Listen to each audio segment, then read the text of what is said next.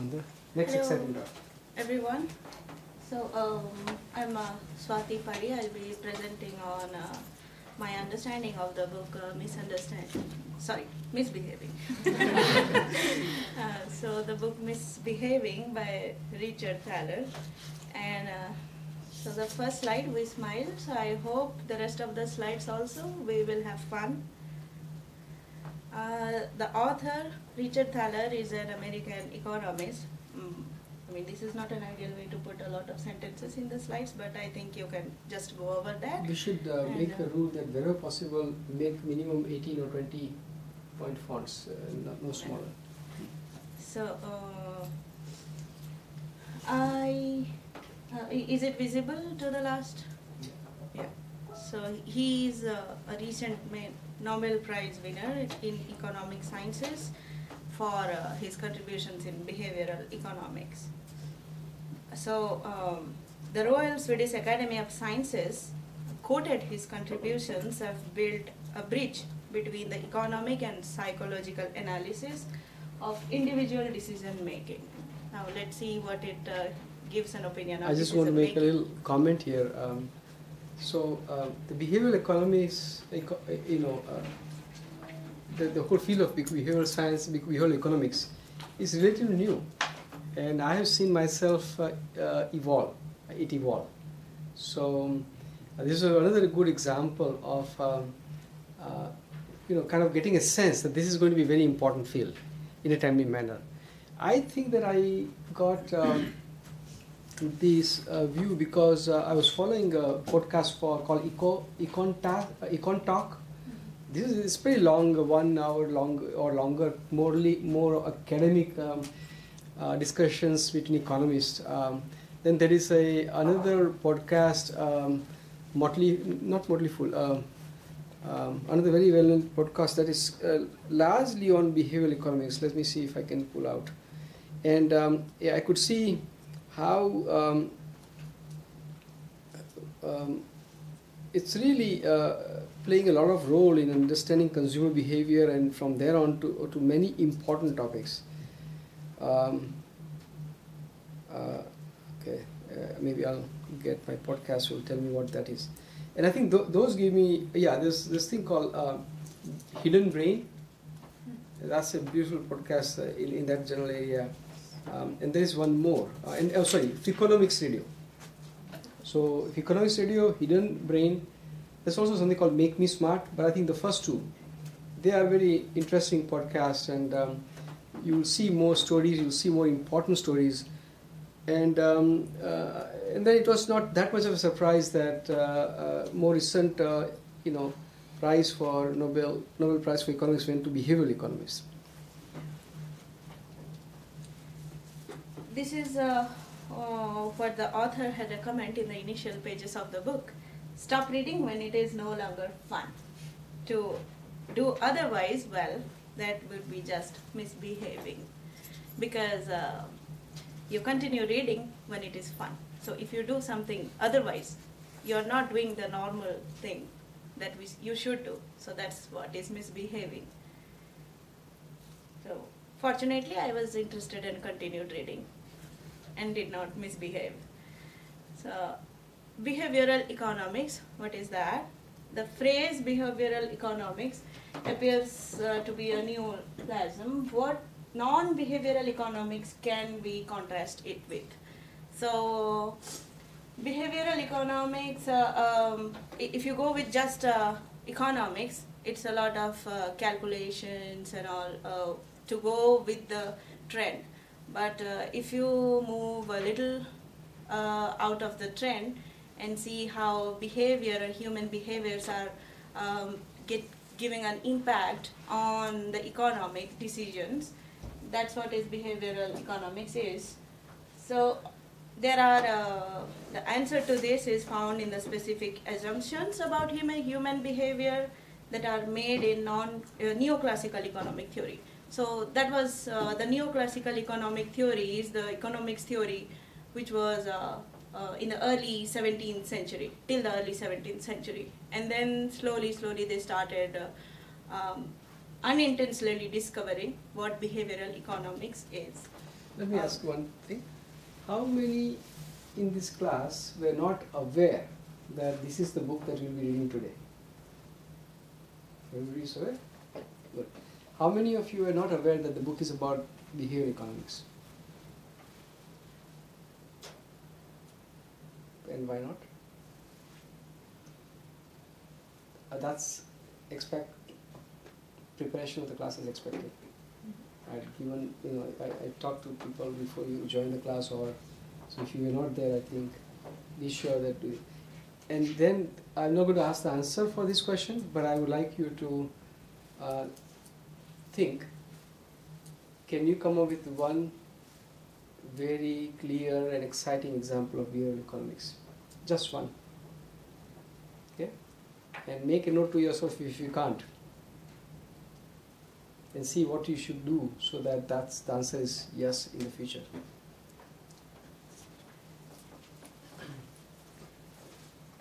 So, neoclassical economics, that was before behavioral economics, it lies with the core assumption that agents choose by optimizing. Agents here are the econs. So, the author has used the term econs, who are human beings, but economists, and who rely on neoclassical economics instead of considering the human behavior aspect to economics. So if he talks about econs, he means not considering the behavioral aspect to it, economics, those economists, and if he's talking about humans, that refers to usual human reaction to some problems.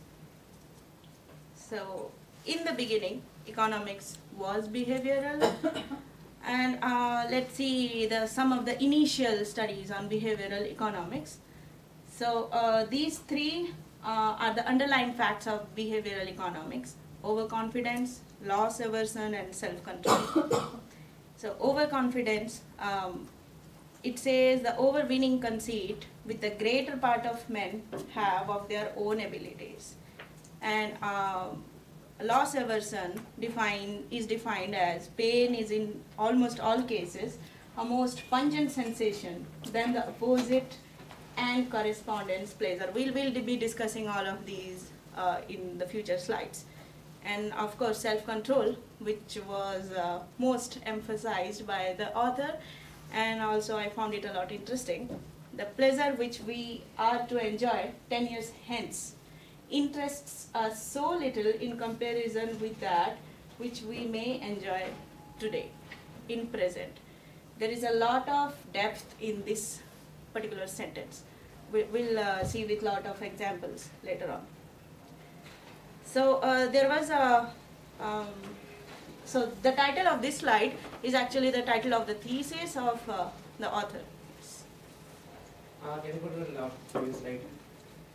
So in this, apart from three, do you consider rationality as also a part of? Yes, yes. So these were the work by Adam Smith. So after that, they started discovering about rationality and all. Emphasize on rationality of yes. Thaler. Yeah. So all these three are quoted by Adam Smith. By the author also, yeah. So the value of saving a life. This was the thesis topic of economics student, Richard Thaler. And what kind of a title is that for an economics PhD thesis? So in this thesis, he has discussed about this example that I would like to come up with. There are two cases, case A and case B. So it was given to some students or the subjects. So case A is like this, a classroom environment in which the students are asked whether they are willing to pay for an antidote after getting the risk of dying. So let's say all of us in this classroom, we are exposed to the risk of disease, a very fatal disease, and we all will be dead within 1 week. So if you are offered an antidote, how much will you be ready to pay for it, which can save you? And there is an antidote. So there is just one antidote. All of us will be wanting to get that antidote. How much will you be willing to pay it? That was one study, and there was another study which was a volunteering study for a research study. So the volunteers are asked to enter into the research room where there is the exposure for this fatal disease, and they are asked to stay there for not more than 5 minutes, but you do have the risk of dying within next 10 days. How much are you going to get paid to volunteer to get that risk? So the risk is 1 in 1,000. So would you like to get paid more? And you won't be getting any antidote, but you will be participating for a research study for some treatment on this fatal disease.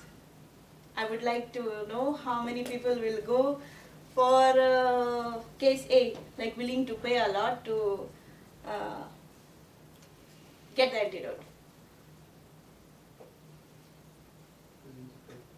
Nobody wants to? 1, 2, 3. And how many of you will be volunteering for the research study and instead get paid? Yeah, of course I knew Manas is going to raise hand here. So surprisingly, for economists, they say that the amount that you want to get, you want to pay as well as you want to get paid should be almost equal, because the risk is almost same, 1 by 1,000, right? But they observed that people were willing to pay very less, like let's say it ranged between $2,000 to $3,000. So they, but they wanted to get paid up to somewhat $500,000 if they volunteer for the research study. Why was that? With the same risk involved of dying, 1 in 1,000. So that is the human behavior. So the economic theory here predicted equal amount of money involved, but they see that the trade-off between money and risk of death should be not very different for a 50-year-old, let's say, or 60-year-old or 70-year-old who already has a risk of 0.005 and getting the risk reduced to 0.004. How much difference does it make? That guy should not be willing to invest a lot of amount, but he is. Although it doesn't make a lot of difference between the risk, it's just 0.001, but the money involved, the range is like $2,000 to $500,000. So that's how our mind works. We don't want to pay more to save ourselves, but we want to get paid more to participate in taking a risk of death. So yeah, this is what I just talked about. Now I'll talk about econs versus humans. These are the two terms that the author has discussed in the book. What does econs do and what does human do? There is a dinner party example that I would like to come up with. So the author has discussed in the book, as well as a lot of interviews that he has given about a party which they were having when they were graduate students. So while the main course was cooking, they were getting bored and they got some cashews or some nuts to chew on, munching on. But after some time, the bowl of cashew started decreasing, like the amount of cashew in that bowl. People were starting munching a lot of cashews while talking. Then he decided to take that bowl of cashew back and keep it in the kitchen. Why did he do that? Because it was consuming their appetite. They will be bored by the way the main course will be prepared. So by the time he came back to the party to join his fellow graduate students, there was all of them were economists. So he also quoted that if in a party you have more than half of the people economists, assume that the party is ruined. Because then they started analyzing on why did he took the bowl of cashew back. They started discussing about that, because they will the econs, they do a lot of calculations, plus, minus, why do we do this, why do we do that, to come up with the optimal solution. But human behavior doesn't count that. So the econs view is one can't be made better off if one's choice set is made smaller. So in this case, the choice set initially was eating cashew, not eating cashew. But in the second case, eat nuts or not eat nuts, right? But then they are left with no nuts. They don't have any choice. So the choice set became smaller. Still they were happy. Still they were talking. Why? So this is a contradiction to the econs view that you cannot be better off with a smaller set of options. How could that be possible? So, yeah, I took some of these pictures. This is what is waiting, what you are waiting for. You don't want this to happen. That's why you started munching on the cashews. Let's define some of the assumptions of economics. Optimizing, self-interest, consumer sovereignty, that is no self-control problems. Econs don't have any self-control problems. They can resist everything because they are calculating and optimizing. Unbiased beliefs. So he coins a term, homo economicus.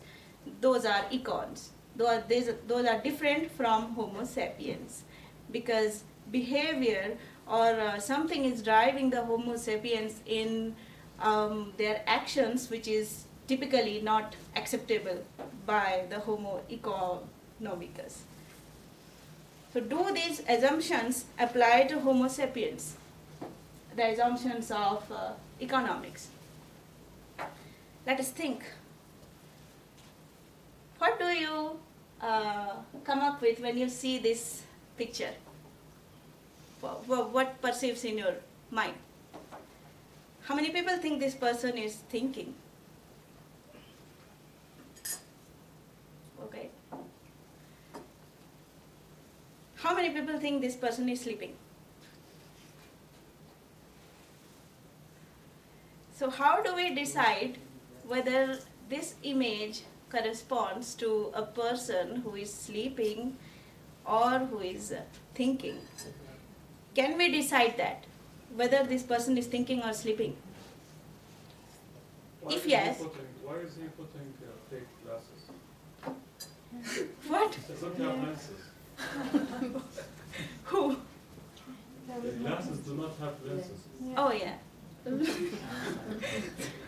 I took this example based on real life incidences. So, what if we can decide whether this person is thinking or sleeping? Maybe none of them is true though. Maybe somebody wants to throw something. Yes, there is a third perspective, of course. Yeah, then he's afraid that that's why he closed his eyes. Now here comes the feelings of anger, fear.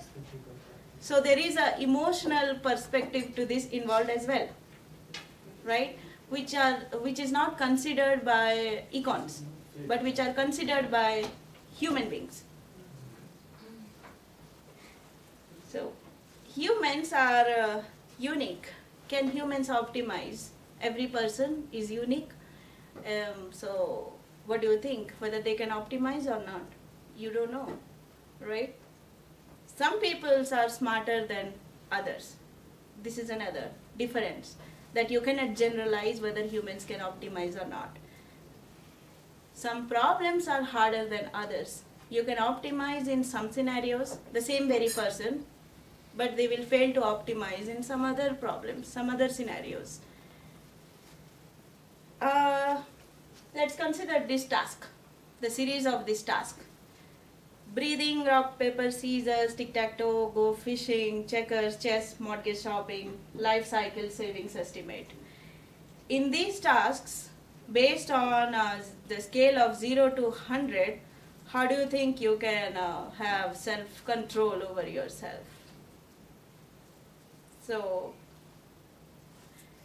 if I come up with an experienced human, I can say that maybe the graph is like this, based on a scale of 100, the self-control.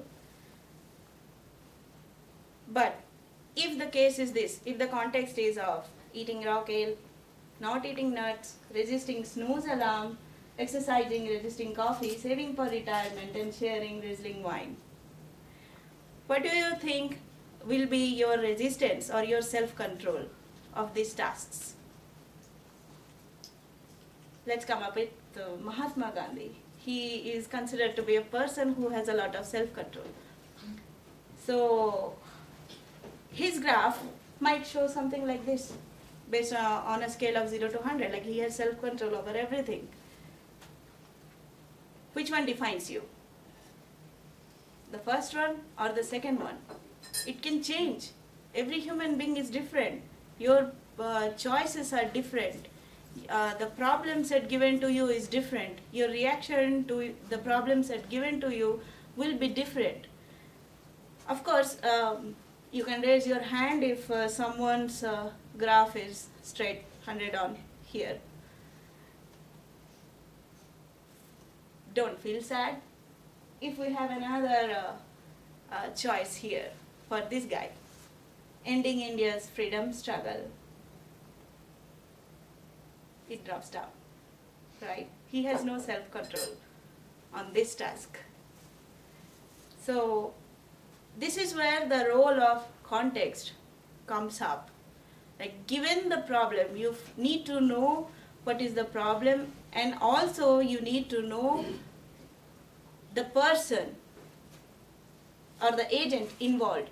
Only then can we predict anything. So the author also talks about every individual being a planner and a doer. So we have two sides to ourselves, a planner side as well as a doer side. At any point of time, at time one, planner is someone who will be forward-looking, cares about the future, and let's say at time two, we might be having the other side to ourselves, that is doer. Devil may care attitude, selfish, who lives in the for the future, who doesn't care about the future. So based on these two, we don't know at which time and in which context, which side of ourself will come up. Whether we might react as a planner or whether we might react as a doer. So for this, how do we characterize the interactions between the two? Because we have both the selves in ourselves. In which problem, how do we characterize like transformation from a planner to a doer and doer to a planner? Or whether you continue being a doer or whether you continue being a planner. That depends on the task. So that depends on the context of what problem are you dealing with. Planner is defined to be having two sets of rules to influence the actions of doer. So either the planner can influence the decisions through some rewards or penalties, or it can impose some rules to limit the doer's options. So there was an example described in the book which I can discuss. So there was a case of one guy who was left in some island and he had no communication. Unfortunately, a bear or some animal came and ate away all his food. So all that he was left was with 10 energy bars for 10 days until his next flight comes to pick him up. So what will a planner do in this case? You have 10 days to survive with 10 energy bars. A planner will take self-control, try to optimize the problem, basically behaving like an econ and optimizing the solution to 1 energy bar per day. But what will a doer do? A doer has very less self-control. So he or she, in this book it was described, it was addressed the doer to be he and the planner to be she. because of the ability of women to planning a lot more by the author. That's not my point of view, by the way. I am just trying to explain whatever I read in the book. So don't call me sexist. So what the planner will do in this case, and what the doer will do. So if the planner does not intervene to control the actions of the doer, what will happen? A doer can easily consume 3 bars per day or 4 bars per day, maybe all the 10 bars in one day. So what stops the doer's actions of consuming the bar? The fact that until he loses interest in the bar, until he's bored eating the bar. So that might differ. The doer can lose interest in eating the next bar after eating 3 bars. So day 1, he consumes 3 bars, loses interest, stops. Day 2, he consumes another 3 bar, loses interest. Day 3, another 3 bars, loses interest. Then day 4, he only has 1 bar for his breakfast. Now what happens? Now he's left. So what choices is he left with? So planner has to build a strategy so that the initial doer self within us has to take a lot of self-control. So I mean, we need to stop the doer from finishing the first few, all the energy bars in first few days. So for that rules, the planner needs to either influence through some rewards or some penalties, or either here the planner has to impose some rules to limit the doer's options. Let's say in this case, put up a safety box to control, like you can take only 1 energy bar out of the safety box per day. You don't have the option of taking out the other energy bar from the box. But in this case, that's not possible because it's an emergency situation, right? It's not a planned situation. So what happens next? The planner can impose a factor called guilt into the doer. Define a rule named guilt. What guilt can do? If the planner intervenes and imposes some guilt to the doer's program, then the more guilt the doer gets towards consuming all the energy bars and not saving any other energy bars for his the other doers, I mean the other selves of himself for the next 9 days. That's how it should work.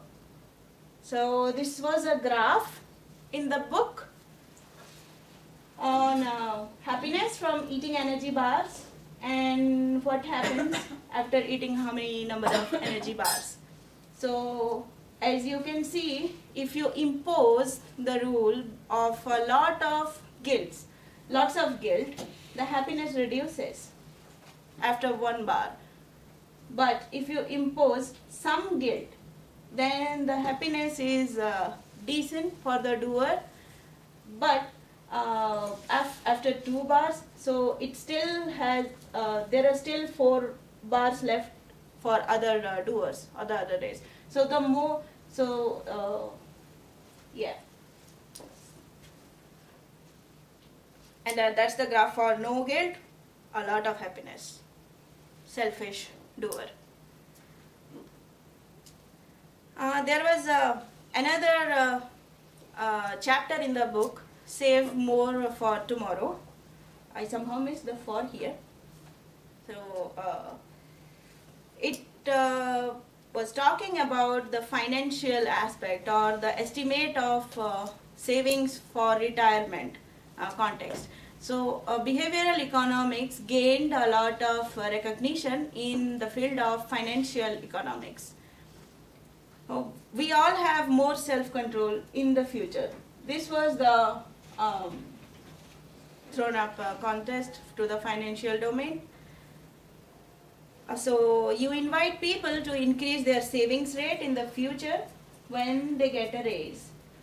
And the cognitive perspective of this would be what to do to save. People don't know what do they do to save, and people don't have also the willpower to save. Everybody, their willpower is different. He also has a chapter on willpower and describing self-control, how much willpower you have to control yourself. The solution they came up with was automatic enrollment. You don't have to think about what to do to save. So when you join a company, let's say, they proposed the theory with starting 3% savings. So as soon as you join a company, you get automatically enrolled into the savings system, and you start saving, let's say, 3%. So they also introduced this concept of increased saving rates with time. So you don't realize that if somebody asks you to spend 10%, give 10% of your salary to the savings account as soon as you join, you might be like, I need more money, I'm just joining a job. But if somebody is telling you, okay, start with giving 3% of your salary to me towards your savings account, you're like, oh, okay. And then you don't realize, slowly and slowly, they might increase it to 3 to 10%. So that is what human behavior is with respect to time. So there was, few interesting things about it. Well, what would be a good percentage to be put up, aside for retirement? 4%, 10%. So at what point it becomes too much and the people will take an action. But if you kind of take off about the same amount from everyone, the employee will think that seems about the right. That is what you expected to, and you don't have to make a decision. Right? Suppose you have to fill out in the form how much you want to take off. Then it's quite possible that you'll undershoot. You'll choose less because I put my current needs and I put my current needs above my future needs. Right? But if you already take it out and then say you do have, of course, legally you still have an option of reducing it, but you have to put extra effort saying I am choosing not to take off what you suggested, then it's very likely that very large number of people will go with what is being suggested because somebody must have calculated that is a good amount, and that if I am doing anything less, that means I'm an outlier, and that's not not in a good way. So the other interesting experiment is that when you give them the choices that you can make as to where the money gets invested, you have choice of stocks or bonds or fixed income, or things of that nature. When you give too many choices, the outcome is worse than when you give very few choices. So in stores, for example, you sell 10 types of honey. That doesn't work well. You sell 4 or 6, that works well. So these are all behavioral economics kinds of problems, kind of things. This has even implications on our own daily decision making and persuasive power. When you want to get somebody to go along with you, meaning to accept your proposition, to accept your suggestion, how do you frame it? Do you frame it as an unlimited choice, or do you frame it as a very limited choice? Do you choose it within saying, I can help you choose from any of the things you want? I think one of the 3 choices will be good. Those are the kind of things that you can use in your own life in using the theory of behavioral economics to get an outcome you think is good for you or whosoever you are guiding or advising or mentoring or whatever. Right? So you tell somebody, when do we meet? So here's an interesting actual practical example. You are a group of 4 or 5 people, right? And you have I assume that all of you have started discussing your Brain is a computer, not computer thing, right? Now you need to set up a meeting to meet, right? You say, when do we meet? And people have all the possibilities that they can choose from. Versus say, okay, I'm setting up a doodle, and 3 of the 4 will immediately go and give you, but one guy just would not, go there and give you that, and you're all waiting for when it's good. Versus somebody really taking the leadership and says, so shall we meet after dinner? Do you think we meet after class? Do you think 6 o'clock works for us, or do you think we want to do? But give just 2 choices or 3 choices. The chances are the outcome will be better. You come to the closure much faster. Right? So these are the kind of practical examples that you will be able to use these theories. Yes, I think it was specifically this theory that you won the Nobel Prize for, called nudge theory, Mhm. right? Yeah. Yes. Exactly. Based on his nudge theory, a lot of countries have started building up a nudge team in their economics department Yes. or the finance department. So in India, for example, the Niti Aayog it has a nudge unit. Yeah. So Richard Thaler himself has worked under the British government, formed a nudge team, which started with 5 members, but now it's more than 50 members in the team. That's probably too many to get a good outcome. He discusses about the nudge team also in the book. So, and he discusses about endowment effect. That endowment effect is a pattern. The fact that people often demand much more to give up on an object than they would be willing to pay to acquire it. We'll see with some of the examples to understand this better about the human behavior. How many of you recognize this movie? I believe a lot. Yeah. So this was a Indian Bollywood movie that came up, and when I was reading about endowment effect, it connected me to this. Hollywood. Hollywood, not Bollywood. No. This is Still it is Hollywood. Yes. okay. It might be original Tollywood, but I'm talking about the Bollywood one, the Bollywood version of it. That is the Hindi translated one. So because I got related to that movie only then. So a lot of people among the Indian community, the ticket of this movie, how much do we pay for watching a movie usually? Like $20? But the ticket prices of this movie went on to like $80 or $100 for just a movie show. So will you pay $1,000 for a ticket to watch this movie? Some people will say probably not, right? $1,000 is a lot more. Not even $0. Because I can't understand. Yeah, the range will come from 0. Somebody will not even watch it if you get paid to watch that movie.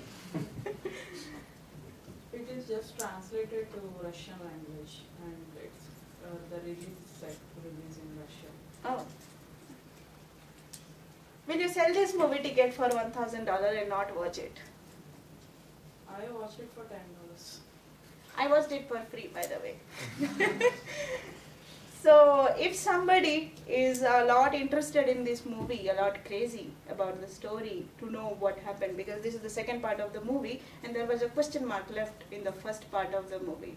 So people got crazy to know what's happening, what was the answer for this question in the first part. If you have that much craze to know or that much curiosity, then you might not be even willing to sell this movie ticket for $1,000. Just watch it. Probably not, for some. Yes, for a lot. So this is endowment effect.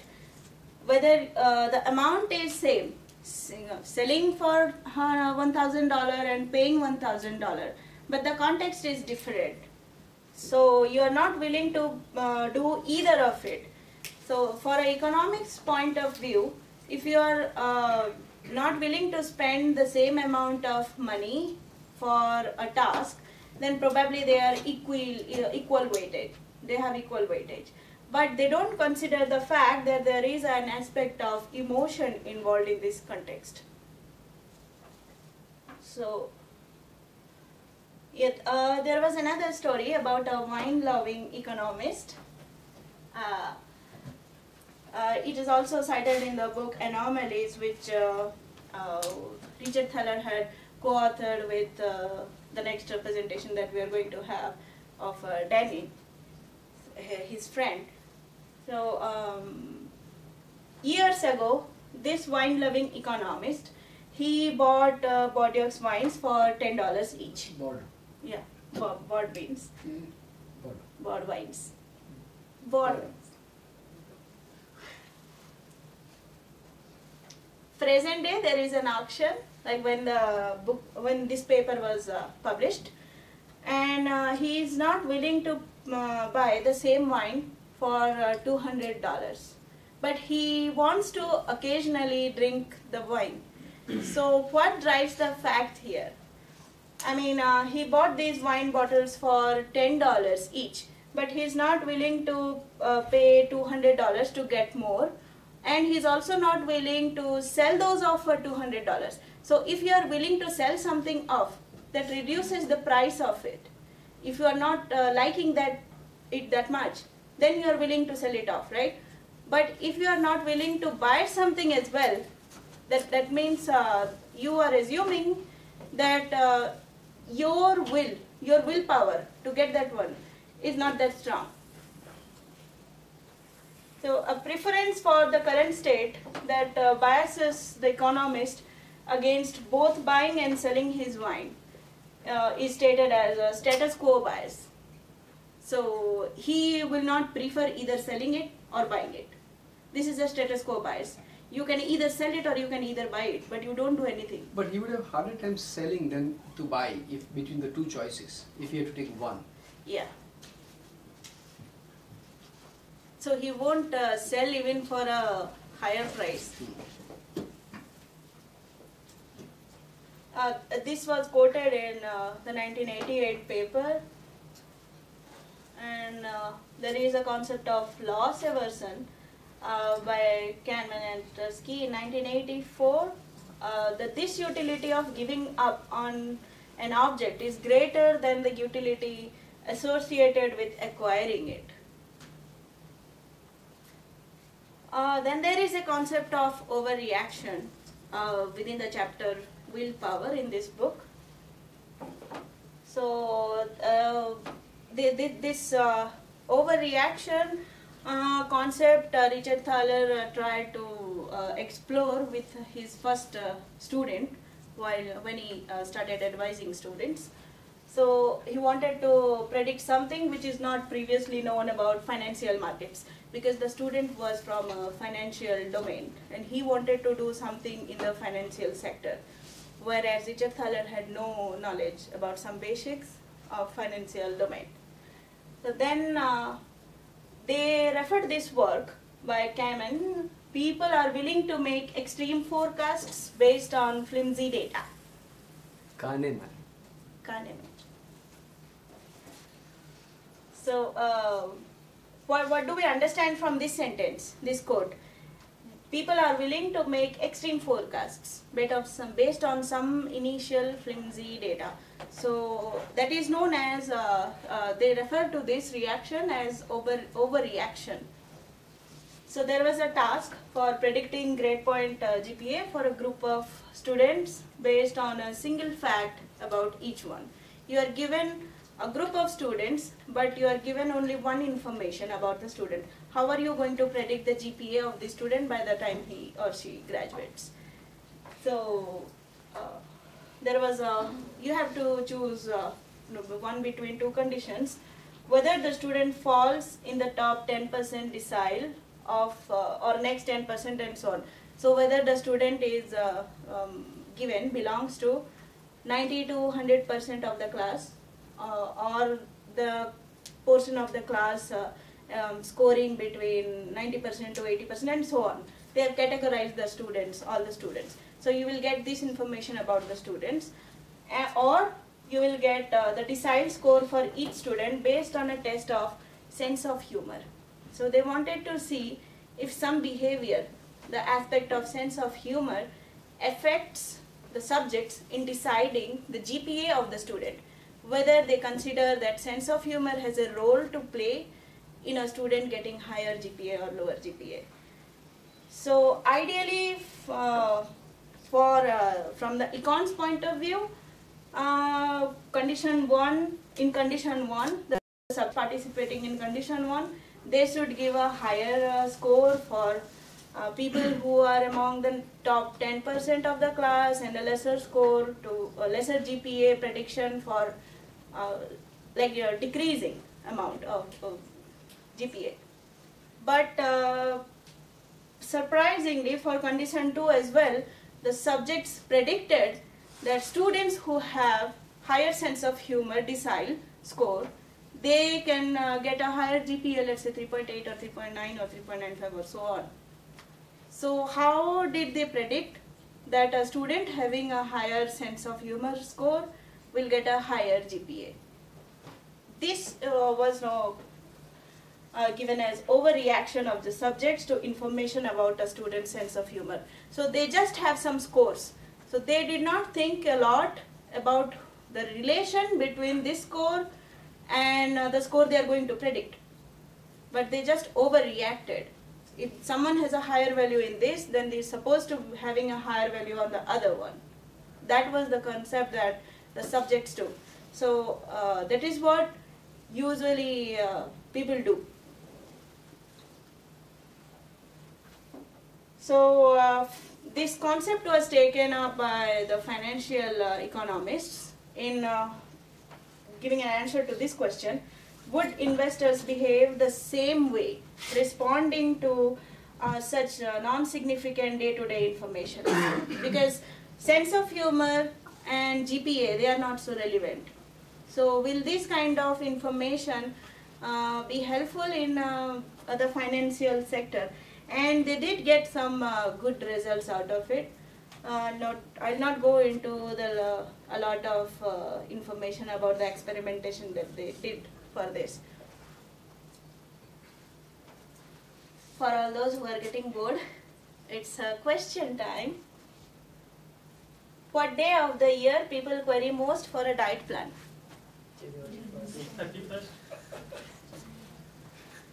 Okay, January 1. Lesser on January 31st, but more on January 1, because then they realize that the new year is on. What day of the year people query most for a hangover? January 1st. People get drunk on 31st and query for the hangover the next day, January 1st. So how did we come up with the answer for these questions out of 365 or 66 options? What drove you to come up with this answer? That is the most people do. How did you come up with that answer? That is a highly generalized answer. Because it's the most special day in the year. Well, it depends. For some people, the most special day might be their birthday. But for most people, right? So I will assume this day. So you have some knowledge that people do these kind of stuffs in these dates, right? You know that. So you use that knowledge in solving this query. Again, coming back to econs versus humans. There was an example of a snow shovel price before and the day of a blizzard. So there was a shopkeeper who was selling shovels for $15, but the day there was a blizzard, he raised the price to $20. So econs will consider this as a very good strategic decision. Right decision at the right point of time, you get more profit. There is another example, Uber price rise in New York City by a factor of 10 during a blizzard. So there was this incident. So there was a blizzard in New York City and all Uber decided to increase the price by a factor of 10. So if you ask MBA students, marketing students, what will they say? The management students, amazing decision by Uber, right? They'll get a lot of profit. It's a blizzard time. They'll get a lot of customers. So it gives us an idea about the relationship between demand and supply for the economists or the econs. They decide everything based on demand-supply graph. What will, so the econs will of course agree with these decisions. What will human do? They will disagree. Because of our willingness to help. That is the human behavior. So in this study, there was it's more like actually probably moral thing called price gouging is bad. Yeah. So after this, they had some of the states put up a rule, and there was a case going on, and they Uber decided to, with a higher cap, that they will be charging in case of emergencies, unless I mean instead of charging whatever they want to do. So yeah, so there comes the behavioral part of it, the willingness to help. So this study, in this study, it was also, there was a survey with Uber drivers. What would they do in such kind of a situation? A lot of Uber drivers told that they can just take the customers for free, against what the economists predicted, right? So there is another factor involved, cultural norms, which decide the human behavior. So what are the cultural norms? Again, that's a question. For every culture, what are the norms? It's different, it's unique. And again, there is a factor whether people adhere to it or not. Some people adhere to their cultural norms, they are very serious, whereas some people don't. So there is again this factor also involved in the decision making process. So there was an example in Greece. There is a cultural norm in Greece. If you pay your taxes, you're a sucker. Well, because of that, there is an economic problem in Greece. But this economic problem is influenced by the social norms problem. Right? People don't pay their taxes because then they will get a negative review in the society. So the author says that we need to understand the role of these cultural norms, whereas the role of a human adhering to the cultural norm or not is a different study. Well, that's a different case. You cannot generalize it. That okay, all the human beings will adhere to the cultural norms. Again, there was another example for the cultural norms. So when you go to a new country, you visit a new country, you go to a restaurant, what do? How much do you tip? That's also different. That differs from place to place. The culture of tipping is different from each country to other country. So if you are to behave, then you follow the cultural norms of the country which you visit. Otherwise, you are misbehaving. So then he talks about the nudge unit. It's under the British government. I have already talked about it. And a lot of countries are opening up the nudge unit. So there was a problem of this similar taxpayer kind of problem in the British society. The people were not paying their taxes. So when the nudge unit was started, they had a discussion with a person who was assigned the task of collecting all the taxes from people. So they were asked, okay, how do you go and collect the tax from people? You know, we just send a letter, Mr. So-and-so and Miss So-and-so, you are getting default by your tax, you need to pay your tax by so-and-so date, or else we will do blah, blah, blah. But so anyway, they were forwarding the letters. So they just added this one sentence in the letter. So this was based on Manchester area. So they just added this letter, this sentence. 90% of the residents of Manchester pay their taxes on time. You are in the minority of those who don't. This one sentence increased the amount of returned taxes by the responders, non-paying population. It increased them to 5%. And 5% in such a populated area, it's like millions of pounds of profit. It didn't cost anything to them. Anyway, the mailing was going on. They had to mail the letters. They just added this one sentence. So the people who read the letter, they got to know that the culture in this area is of paying taxes. And I'm in the minority. I don't want to belong, I don't want to misbehave with my cultural norms. Yes? So how do you think is nudge unit can be used in perceptual computing? It depends on your perception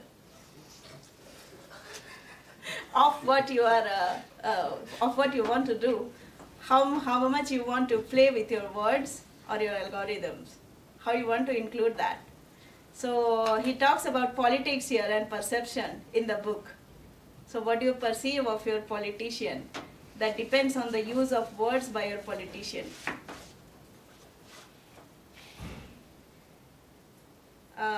Take away from this, learn how to run your experiments instead of just running experiments.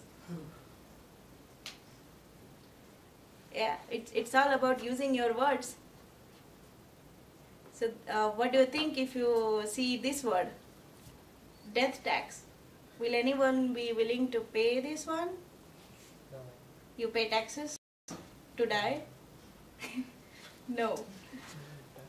But this term was used by the politicians to describe estate tax.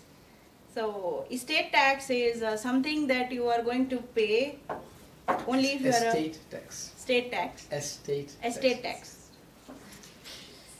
For a married couple, and if you have excess of $10 million of estate. Actually, it is 5.5 million. But the use of these terms are extremely valuable. During the healthcare debate, Obamacare, there was a term equivalence came out called death panels. So where I think people decide, end of life kind of situations and such. So the use of these words are very powerful, but they bias think completely, right? So this death tax was very effectively used to sort of make it easier for people to remove or change. And you may know that in recent tax bill, this is doubled from 5.5 million to 11 million. So a lot of people, even in this classroom, responded they don't want to pay death tax, even without knowing what death tax is, because we perceive that death tax is something tax that we have to pay for dying. We don't want to pay any taxes for dying, without knowing the context in which these terms are used. So 90% of the people are opposed to something that is nothing to do with them, because how many people, what percentage of the population are married and having excess of this much estate value? Hardly 0.01 or 0.001%, but 90% don't have anything to do with that tax. Still they responded, no, we don't want to pay, right? So the last chapter of the book is what next. He talks about what he's expecting from the behavioral economic society. So microeconomics is something which believes in if we raise the price, people will buy less. But macroeconomics is something we can't agree on the first principles. There are other factors involved in whether people will buy less or people will buy more.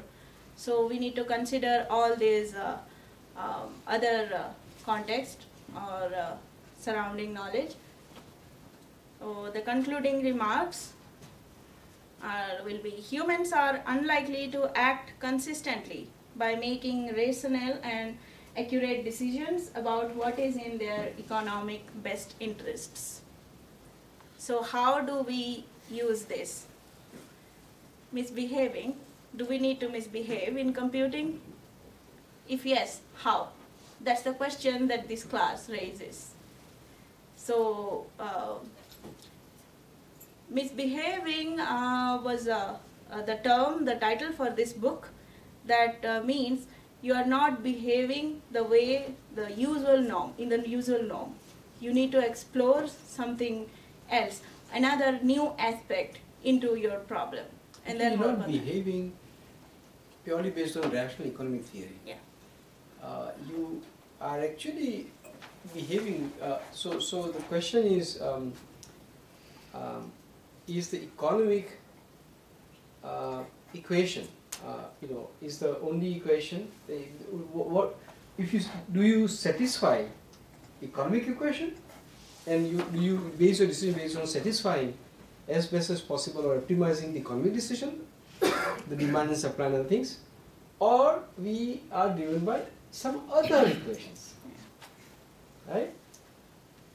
And there are many things, and how are people abusing the fact that we may be reacting to non-economic, non-fully informed kind of things. That's why people would term estate tax as a death tax and get the results they want, which is against your own interest, right? And so it's a matter of then one rash answer could be humans don't necessarily base their decision purely on economic considerations, and that there are other considerations. How do we realize them? How do we model them? How do we understand that different people would have different equations?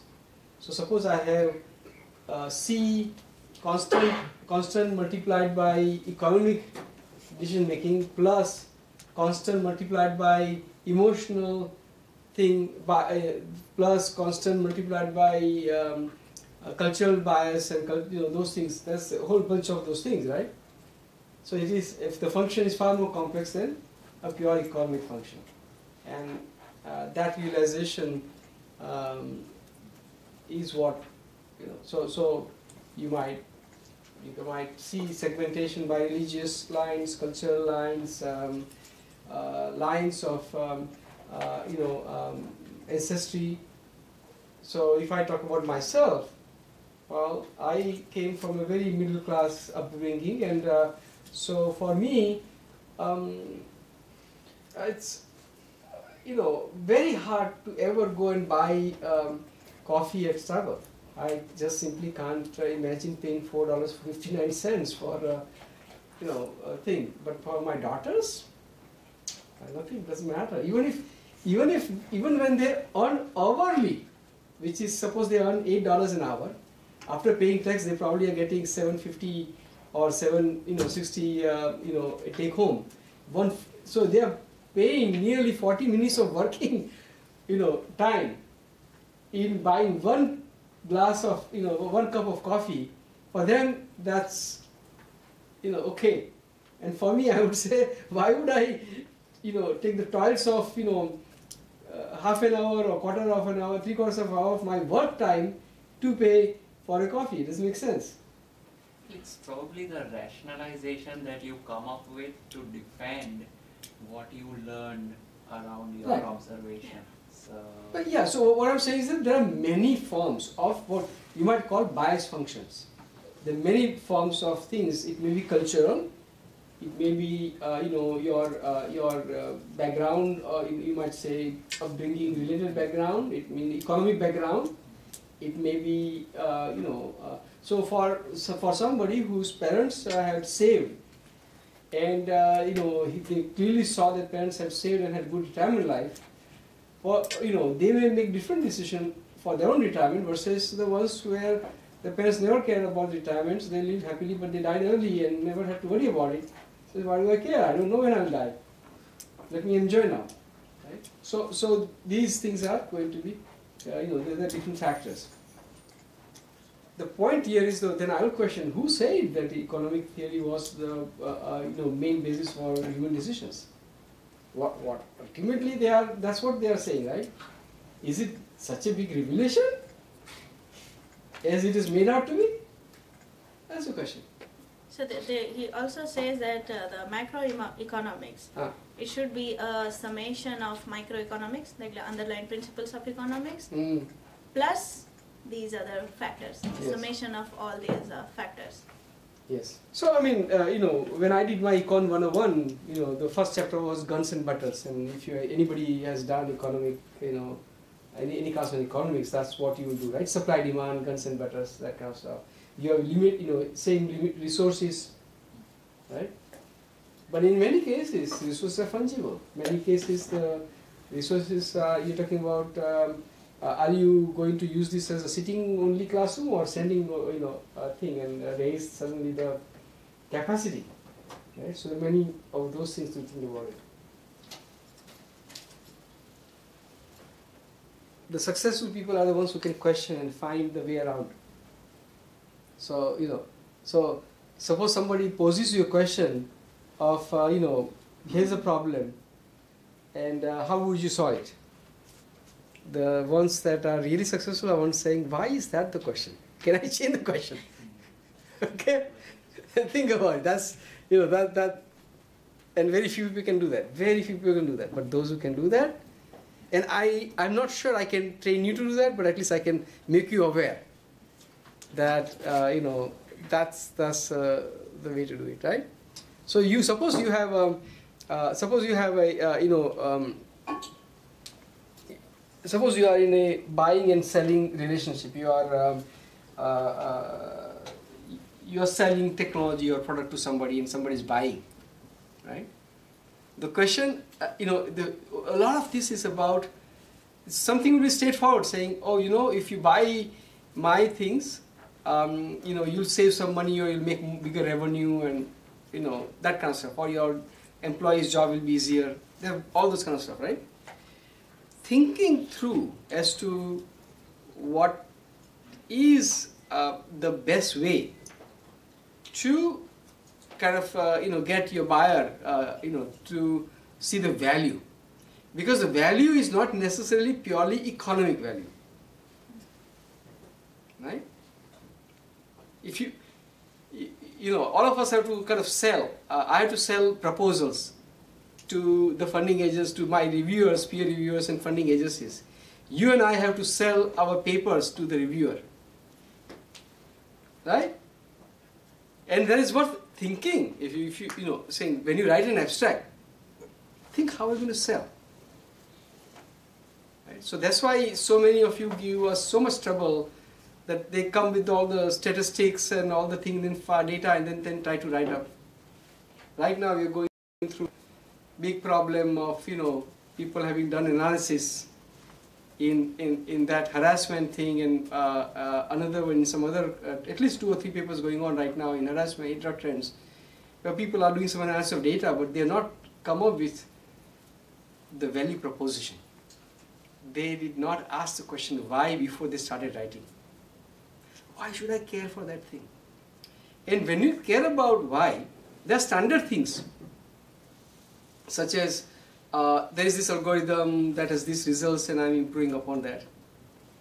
Or there is this problem that nobody has solved and I'm solving that problem. Or that I'm using different algorithms to solve the problem, I'm getting better results. These are the standard things. First of all, you should be aware of all those standard things and see which one is the best.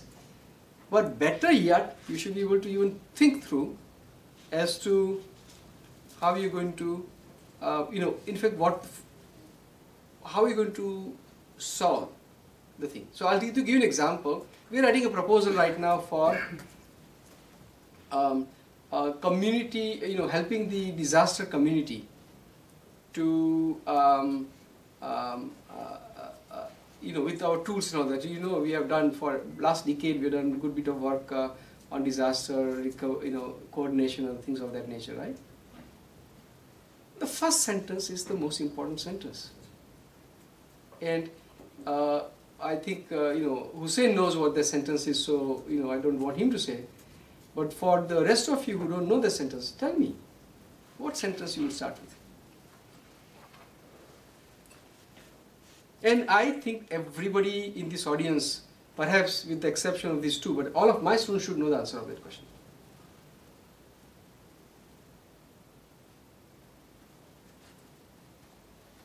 Come on, let's start. Who wants to volunteer?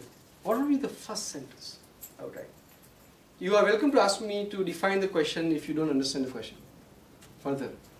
If the question is clear, tell me how you write. Can you please define the question? I'm sorry? Can you please define? So we are writing a proposal for an SF. Basically, proposal is to come up with an integrative research effort, working with a community, any community. In this case, we chose to say community that work on disasters.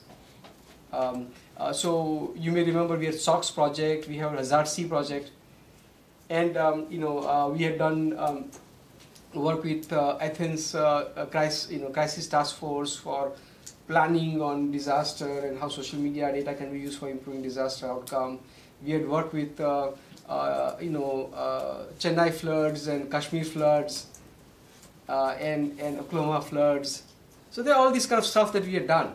And so we had developed tools, right? We had developed tools and we are still developing tools. Hussein is working on this location tool that can find, given some data about disaster, it can help you find location. Location is very important to understand what's happening there.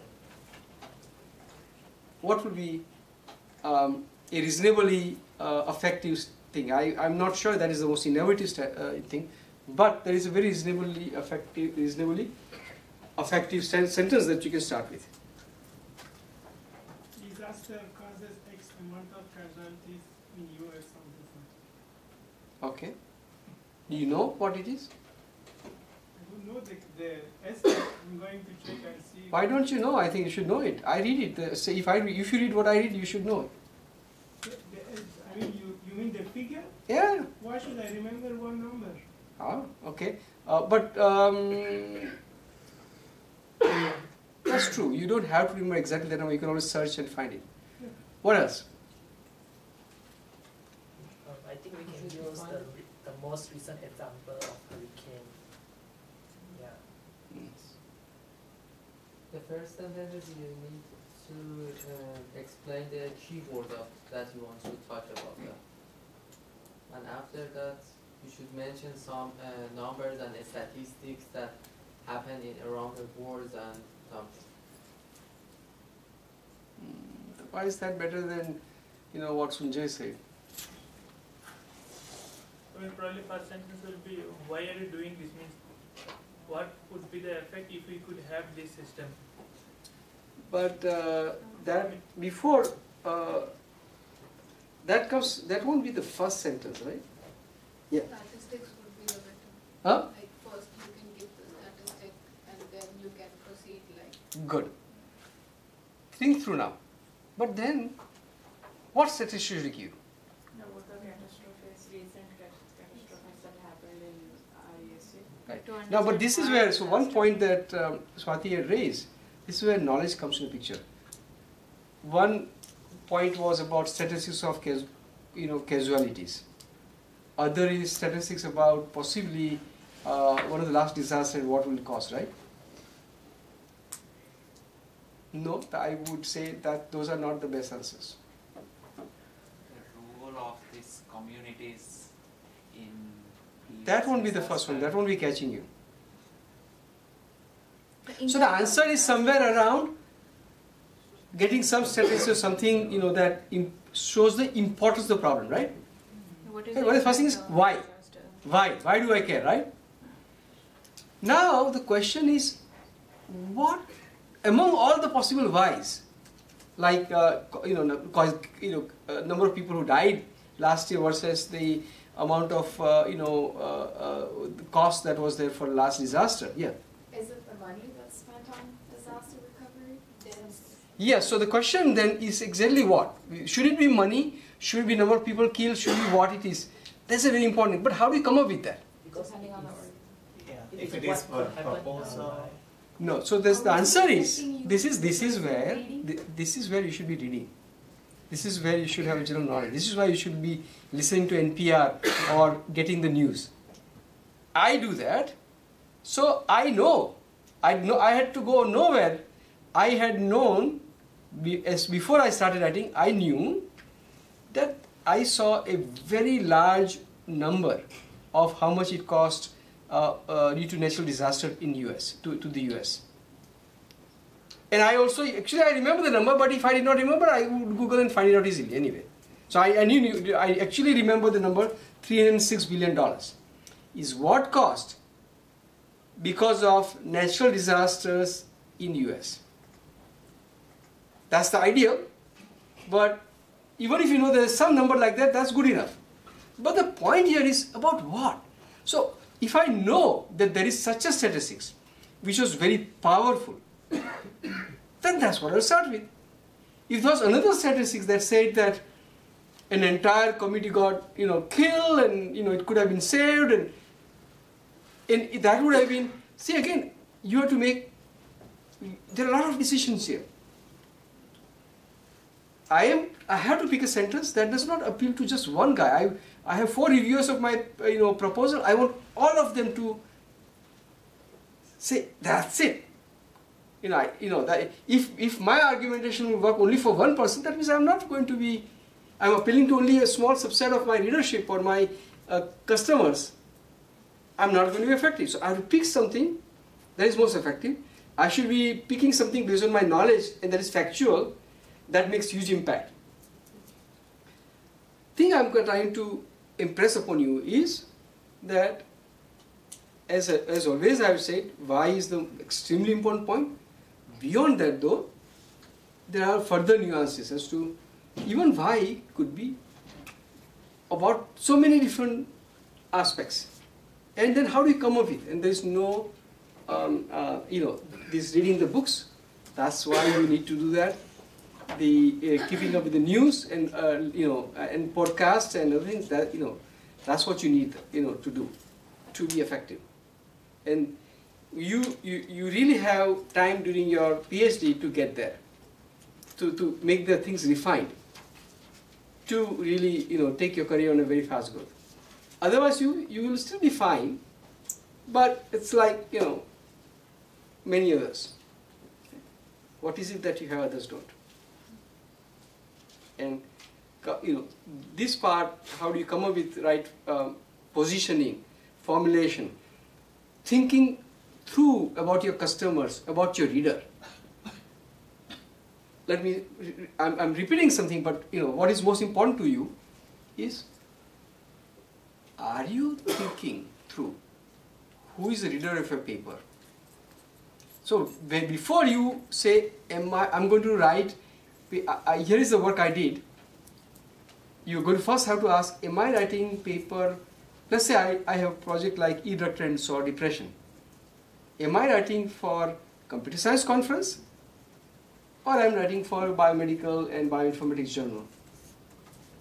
That describes, that changes completely the format and whether I want methodical and computational innovations versus I want the outcome.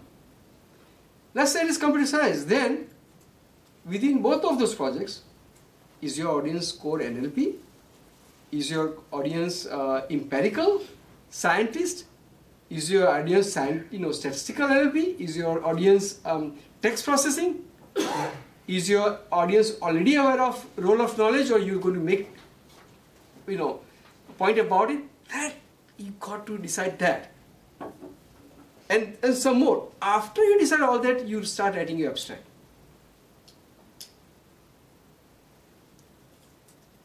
And if you are writing your abstract at the very last, in my view, you are not doing yourself a favor, because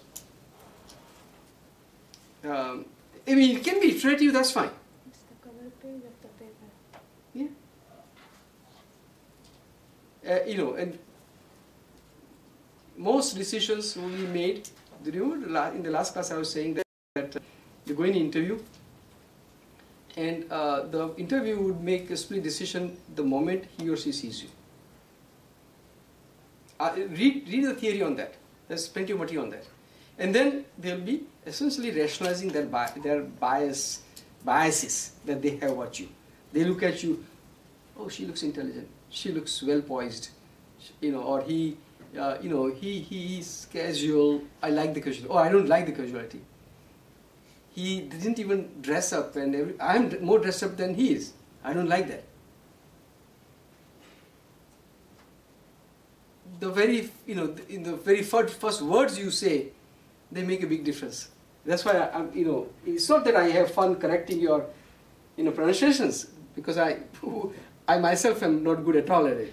Thankfully, I can get by now, but you guys won't as well. So, all of those things are going to matter. Have you read? Who has not read about the preparation Steve Jobs did for his presentations? Legendary guy, right? He is known to be giving the very best product introductions. When he introduced iPhone or something, he's, the Apple conference where he introduced these things, other legendary things. Have you read how much effort he did for that? My humble request to anybody who has not read it, please read it. Please read it. That tells you the level of perfection. And for that guy, having done that, even after having successfully done that for every new things, he would rehearse for 10 days. How much time are you doing for rehearsals? And in your case, of writing your paper, you are, you want to submit something next week and you're still, doing things. Where's the time for rehearsal? 5 people are working on that. Valerie is saying this, and I say this, and TK says this. How are you going to get a good outcome? In a conference that selects less than 10% of the papers. How? Right? So, these are serious things. And thinking through these behavioral things are extremely important. Understanding your readers, your customer is extremely important. That is important for proposals, for writing papers, for giving the talks, right? I mean, think about it. You go to a conference, suppose you are successful in getting your paper accepted. You go to a good conference, and you have some top people in the, a field sitting there. And think you impress the hell out of them. Now you are on the right to go and talk to them. Now you are on the right to send them LinkedIn message and connect them. Now you're on the right for eventually work towards getting their reference letter. It's step by step by step, but everything has to go. You go with a lousy presentation, you didn't care for preparing a presentation, you're not going to get them to be any interested in you, right? Only I'll be interested because you're my student and I have to be, but nobody else will be. So these, these have to be thought through. Every opportunity you get, like writing a paper, getting acceptance, is just a start of the whole process. How many things you can get out of it? I'll see if I can cook up, I can find the email that I got from Hemant while he went to a conference.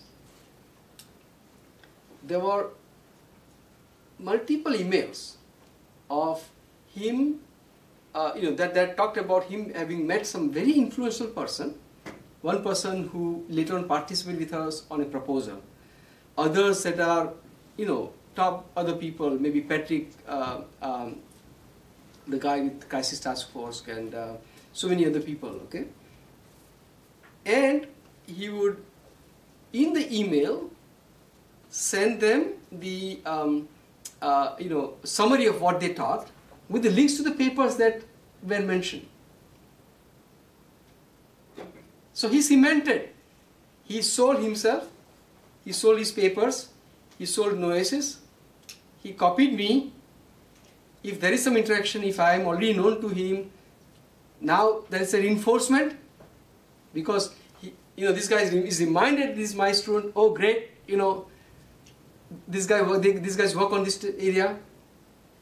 So, and then after that, this has led to papers, other collaborations, and all kinds of dividends that he got for that. Right?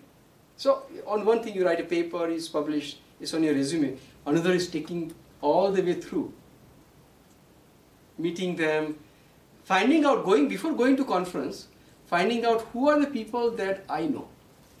Think about it. So see, you see the value, right? Because obviously you go, you know that this person knows your advisor, and you casually strike a, there is a conference tea, break. You casually strike the thing, and the moment you say something in connection, something is common, meaning both of you know a third person. Right there, you have what it takes, all the freedom to now start. It's like a conversation, the person is paying attention to you. Right? When you go and meet somebody and you already know that person by going, by knowing about him, by going to his web page or her web page or LinkedIn profile, that person will feel far better than you just go there and, right? These are the behavioral aspects of, these are the things that you could do that really can give you a unique advantage. Right? Look at the other things to look at the committees for our PhD students. Look at the committees. We have had there was a committee recently where we had somebody from Asia, we had somebody from Europe, we had somebody from East Coast, we had somebody from West Coast, and these were relatively top people in the world. Right? That's the kind of thing that, now once they have developed that, once they know they can create their network, it can always multiply. Okay, anything else? Very good. So what's coming up next, guys? Today is Thursday. So next week, I think some people had question about logistics. So you have 4 groups. Each groups are supposed to write the article. You saw the example article. Did you see that? It's an amazing article. If you read it. So I was wrong when I pointed to Roger Shank's piece. That is too narrow. That's a perspective piece, but not an analytical piece. And you need a little bit more, right? You need to have central arguments, and you probably would need more than one arguments in your whatever position you're arguing. Brain is a computer, brain is not a computer. And along those, you have to say, here's my argument 1, and here's my reason for that. Argument 2, reason for that, like that. It's that most likely to be that kind of piece that you'll have. Pay attention to that article, and try and ask. Remember, all the new students, I say, write down a phrase that describes the paragraph. Look at the article. Look at any good article for that matter, and see if you can identify what was in the mind of the author. Right? So there is clearly, you should be able to summarize in a phrase, less than a sentence, what that paragraph is about. What is the essential positioning, essential argument, essential idea that the author is trying to convey to the reader. So you're going to take those first and foremost, you're going to debate among yourself. What are those core positioning? How are you going to get those questions? Well, the standard way is for you to have read a lot of material, preferably from different perspectives. Remember, for this course, we are interested in neuroscience perspective, we are interested in computational capability, we are interested in behavioral science, we are interested in cognitive science, we are interested in cognitive computing, right? So we have different perspectives. So with your positions, consider multiple perspectives. For each perspective, get the essence of argument that somebody else has made. A lot of your arguments will be based on simply taking some argument that somebody has already made, and you are supposed to refer to them, and make sure that you can defend them. your other people on the other side are supposed to argue against you. Remember, they are supposed to they're supposed to poke hole in your argumentations. So you need to have read enough, to and believe enough, or make it believable enough, even if you don't believe it, to argue your point of view. Right? There's another thing in argumentation. Do you understand? Do you think about a strip of let's say metal? The strip of metal will bend. So when you do argumentation, you can't be the good if you're good at argumentation, you understand how much pressure is coming on you and let it bend.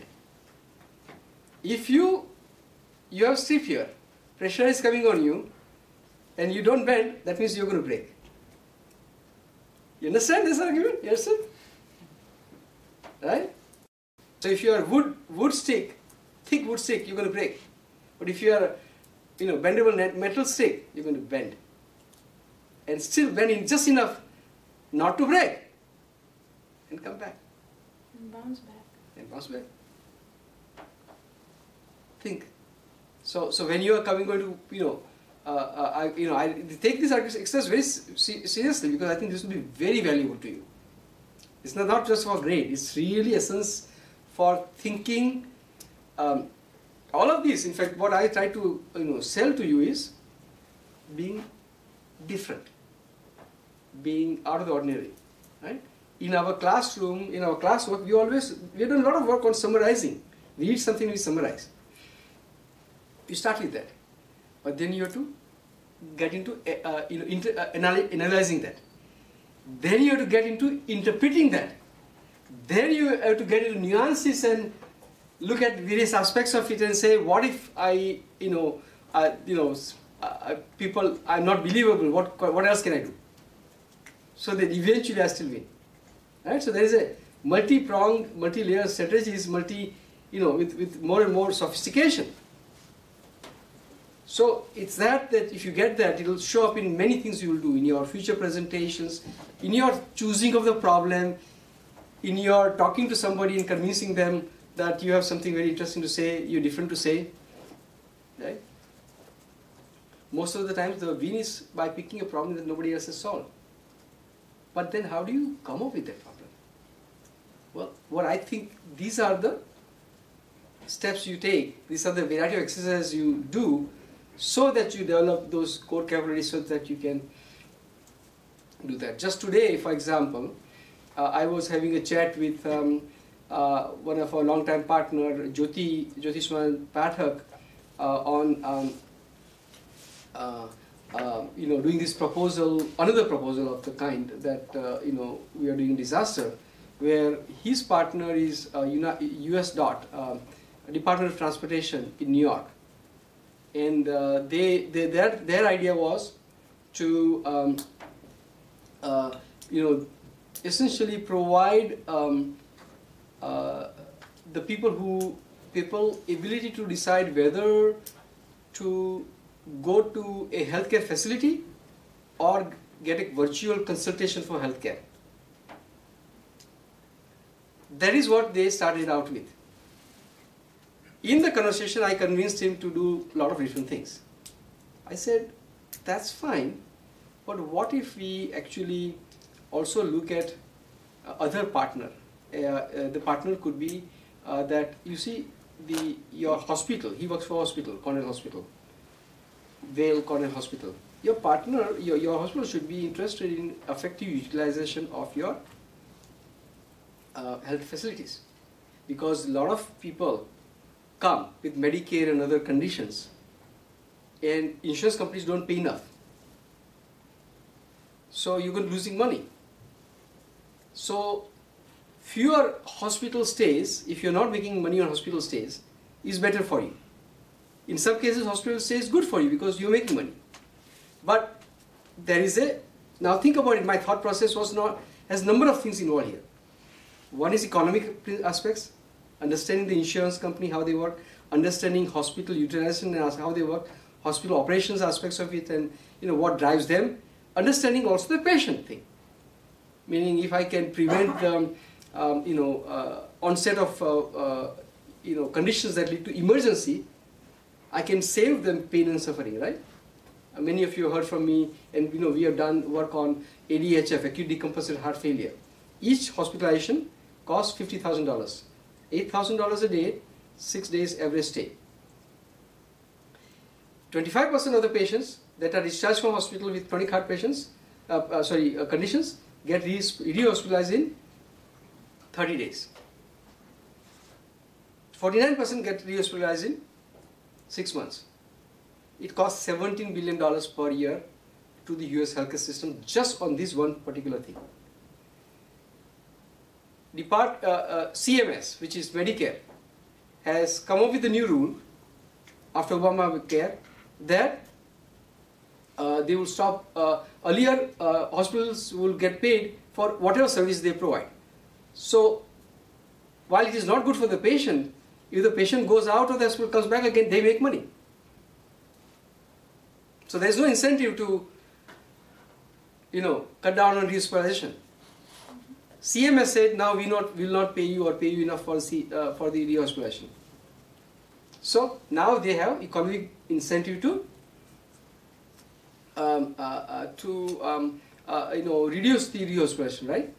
That means they are incentive to treat the patients very well in the post-operative care after discharge. One of the things that happen with ADHF is that when you have poor heart, usually it affects your renal functions. Poor renal functions means body does not throw out water. Body retain means swelling. Swelling means weight gain. Swelling also means impact on your vital organ, come back to the hospital. Now just remember what happened here. And I knew all of this before I went to the doctor, the chief of cardiovascular medicine, who makes $3 million a year at Weill Cornell, at the Wexner Medical Center, the Ohio State Hospital. Analyze what is happening here.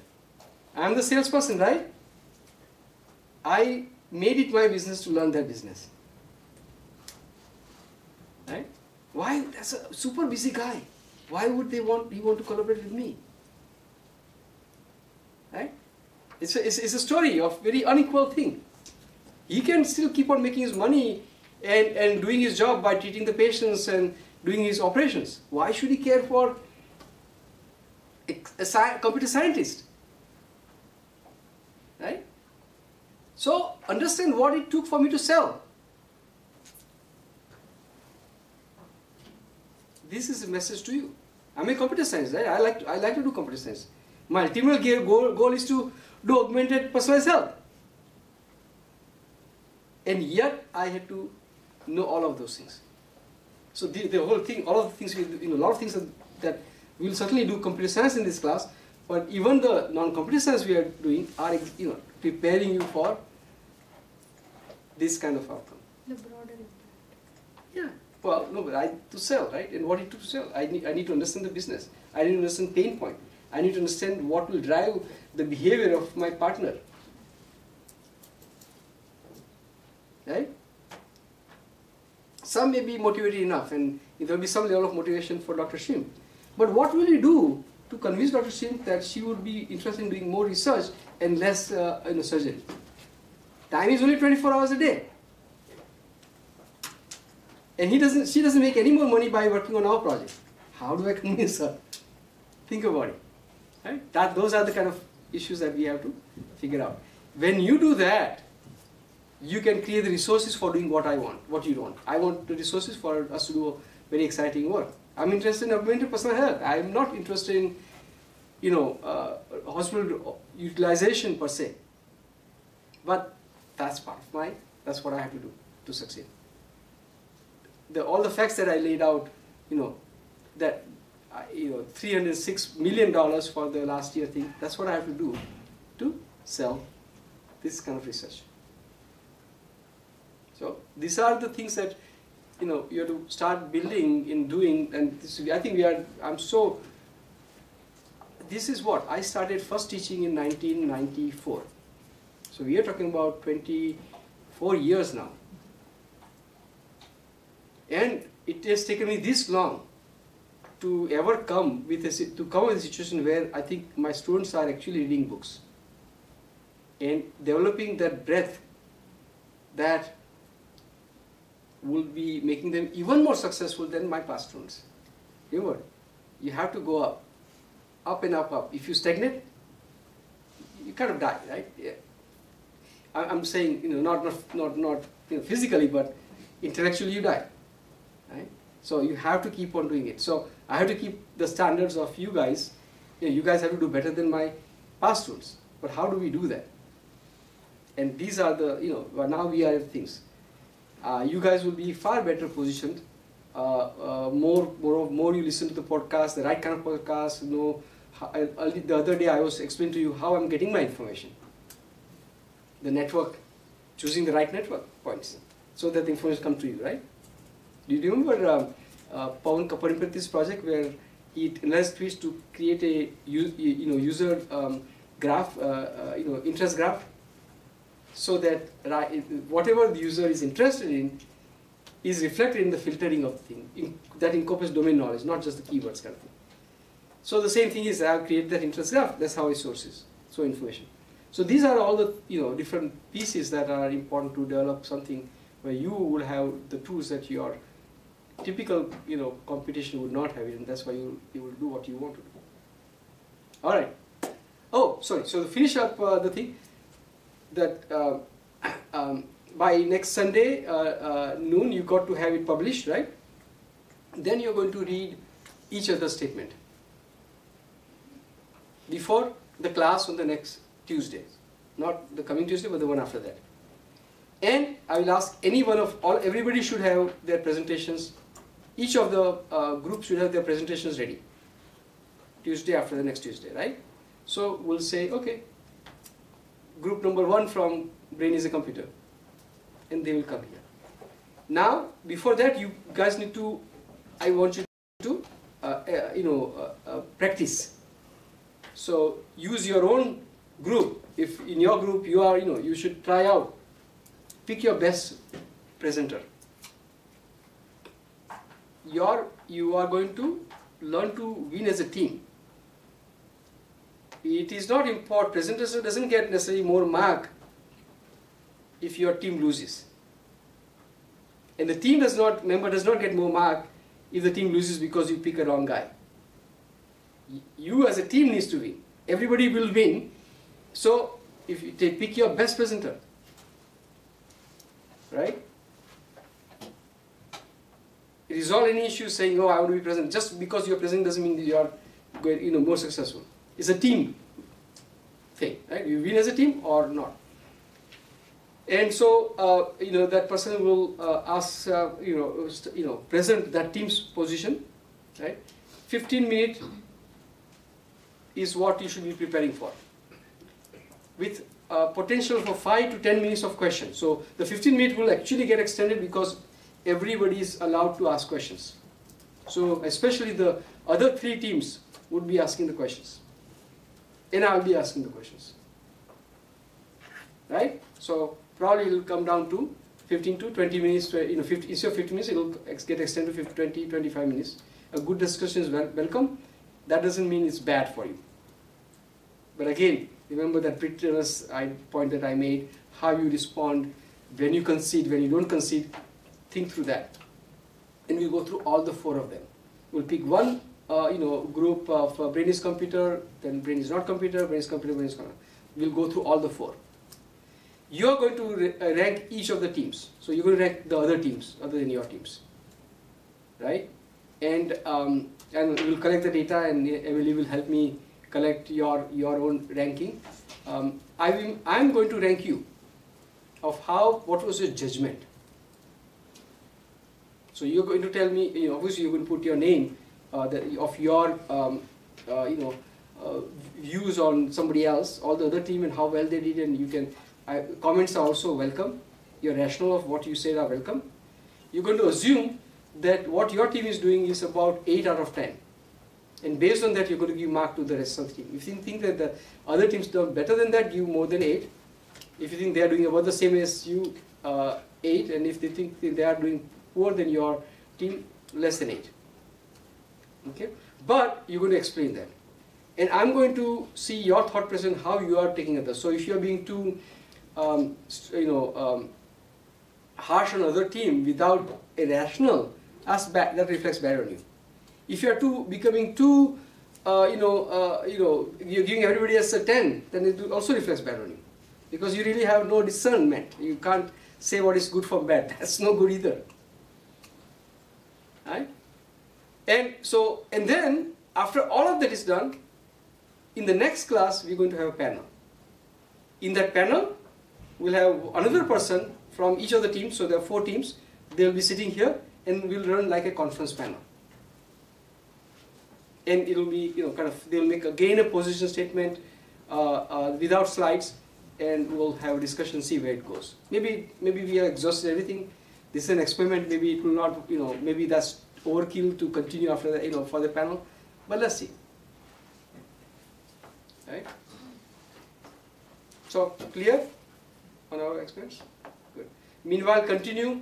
Your books and so those who are not presented, get ready, and should be ready also week after next if you're called upon. Although week after next we are going to be still busy with the